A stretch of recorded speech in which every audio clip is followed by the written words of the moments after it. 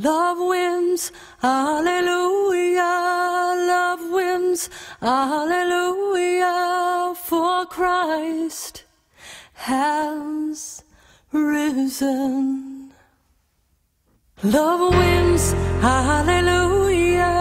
Love wins, hallelujah. For it.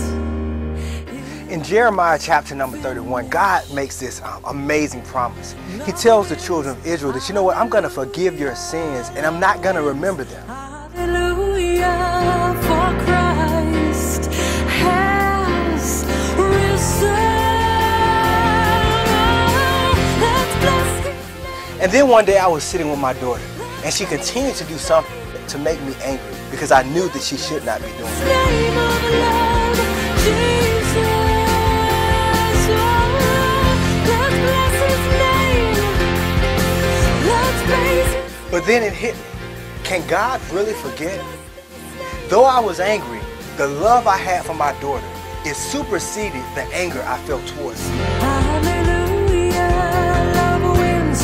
Hallelujah, for it is finished. And thus, instead of me punishing her, it led to a strong embrace because my love superseded my anger.